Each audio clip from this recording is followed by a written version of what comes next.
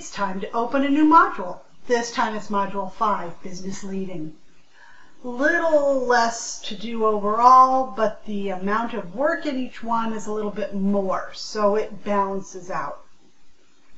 Let's take a look individually. The first is your chapter quizzes. So you'll be reading chapters 13, 14, and 15 and completing their associated quizzes.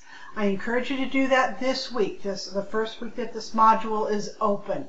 That way you have the information to use as reference and background knowledge before you get into the other assignments. Chapter 13 is on motivation, which also happens to be the focus of your team project. Chapter 14 is on leadership. And although people tend to have one leadership style over another, more research is showing that leadership styles are a more fluid thing than they originally thought. For example, your individual leadership style might be laid back and easygoing, but if people aren't getting the work done, you may have to step up and be more autocratic and tell people what needs to happen and give them deadlines and be more grumpy. It just depends on what's happening within the project and within what has to be completed. Chapter 15 is on managing communication. It talks about a wide variety of communication formats and ways that you can connect with people most effectively. Next on the list is community leadership. This is going to take a little bit of time, so you'll want to start it this first week as well. There are two pieces. The first is to attend a meeting, and then the next is to write about it. So what I'm asking you to do is I'm asking you to attend a community leadership meeting.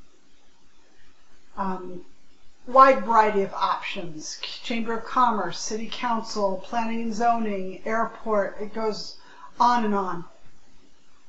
But no religious or religious-related meetings. For a lot of people, it's a comfort zone, and I'm trying to push you out of your comfort zone. I want you involved with the community at large. Plan ahead, plan this week, this first week, so that you can see what you're going to be attending. Then you'll write a 2 to 3 page paper that discusses the purpose for the group, so what is their charter, and then discusses the topics that were gone over during the specific session that you attended. Finally, include the name and contact information for the head of the meeting that you attended. Yes, I'm asking you to introduce yourself. It's a little scary, but I promise they will not only be nice to you, they will be excited that you took time to attend. It's rare when extra people attend and care enough to be involved, so it's a good thing. Not sure where to go? Well, this is a starting point if you live in Twin Falls area. There's lots of options.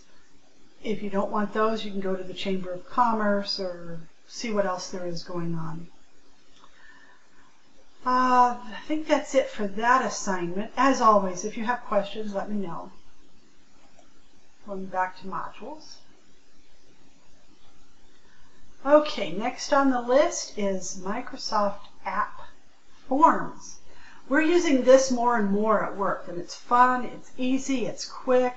It's actually pretty cool. This is another one you're going to want to do this week. It has to be done this week, as a matter of fact. That way you'll have time to do the other pieces. So this week, you'll watch this little short video on how to. It doesn't take very long, and it's really easy. When you're tired of doing real homework, jump onto this. So you're going to create a survey that has 3 questions of different types. The topic is up to you. All I care about is that it's rated G and won't get me fired. You can set a background theme, lots of different options. It's a little quick click thing. Then you're going to post your finished form in the discussion area. It's below this assignment, and I'll show you. That needs to be done this week so that in the second week, everyone can complete all of the surveys that everyone else posts. And that way you're only having to go in one time, read share your input. You know, what's your favorite ice cream? Which season do you prefer? Whatever is fun. Maybe you'll come up with something more creative than I just did. Then on the last week, you'll create a summary of the responses. That way everybody knows, you know, what was the most popular flavor of ice cream or whatever.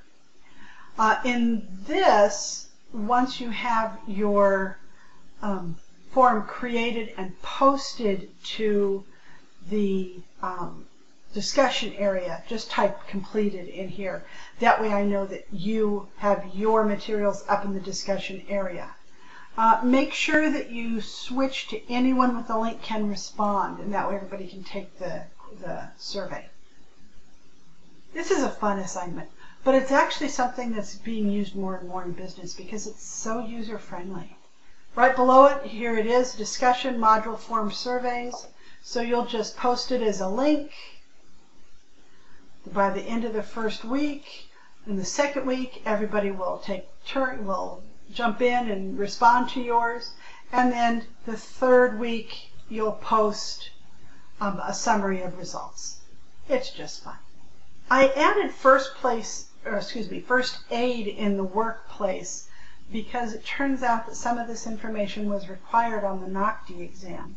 And of course I want you to be prepared. Also, if something happens, that's just some basic information you should know as far as being alive. So you'll download the worksheet. As you watch the videos, you'll fill in the spaces, and then once it's done, you'll just post the finished worksheet. A lot of good information though in that. The last thing on the list of required items is your team project. And for that, you are doing whatever you want. This time, you have autonomy to develop your own project, as long as it's related somehow to Chapter 13 and motivating employees. So people want to be motivated. They want to be encouraged and respected, and they want to do well. So what I want you to do is to show how do you help people be motivated. Assume you don't have money to give them every time you turn around, so you can't make it a monetary improvement, but what can you do? So the scope and format is up to the team. You might create a wiki or a research paper, a web page, a game, a video, whatever. It's up to you entirely. As long as I can clearly see that the team's project represents 7 to 10 combined hours of effort. If you throw up a quick little PowerPoint of 7 slides and 3 sentences per slide, that does not represent 7 to 10 hours of combined effort over the 3-week period. Now that includes the development of your team charter, but still, show me that you understand what it means to delve into a subject and find some information of value. A rubric, 10% grammar and spelling. I hate it when people don't run through that. 30% creativity. 30% effective team procedures. You've now been through enough team assignments. You should have this teamwork down pat. Everybody's with someone new, so a team procedure should be a nice, fresh way to approach. 20% logical and informative information presented. So what you are presenting makes sense, and it's a college level presentation or project or whatever. And then 10% is the quality of your finished project. If you have different people do different pieces of a project and you don't take time to make them cohesive, well, that's going to cost you. After you're done with this, you'll be doing the regular team review, and you'll let me know who's participating and who isn't participating. And be sure to include lessons learned, because that's an important piece. We do have 1 extra credit opportunity. So if you find an interesting article online related to business, write a 1-page synopsis discussing how it applies to what you're learning in class, and it's worth up to 10 extra credit points. You can repeat the assignment up to 3 times for a total of 30 points, and you'd submit them, resubmit, and I would see all 3 and be able to give you those points. So that's an opportunity for you to get some free points. So that's it for the module. Like I said, it's not huge, but some of it has to be done in week 1 so that you have it to build on. So if it were me, I would do the chapter reading. I would pick out a community leadership event to attend, wherever that's going to fit in. And then I would get my Microsoft app forms done and get that posted in the discussion board. In week 2, and then I would also do my team charter for my motivating employees with my teammates. In week 2, I would be responding to classmates' form surveys in the discussion board.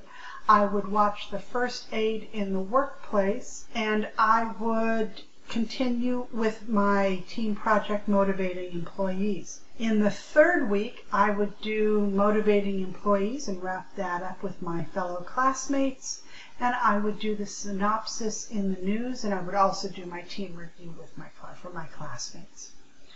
And that's how I would suggest breaking it up. That's how I would continue it. Why did I bring that up this time? Because a couple of people in the individual, in the team reviews from last module mentioned that they would like more guidance on when things should be completed. So I'm already implementing what you guys are giving me. Oh, as long as I'm at it, hold on just a second. I had to get to another class. I want to show you what I'm doing. Beginning in the fall, based in part on your input, I'm adjusting all assignments. Those of you who have completed the BME survey, thank you very much, by the way, have already seen the list of items that will be included, but this is what it's going to look like.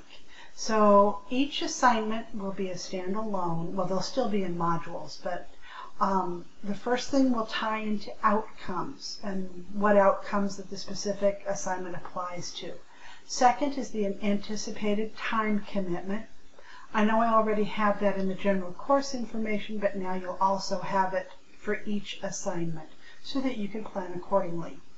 There'll be an overview, so what the assignment is in general, how it applies to the bigger picture, why we're doing it in class or as part of the class, etc., etc. So anything that would help in there.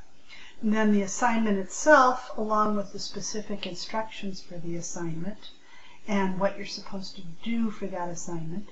If there is a reference, I include the reference in APA format because everything in this class is APA format. Actually, everything in the BME program is APA format. And then if there's a rubric, that would be indicated as well. And in this case, it's just a very simple one.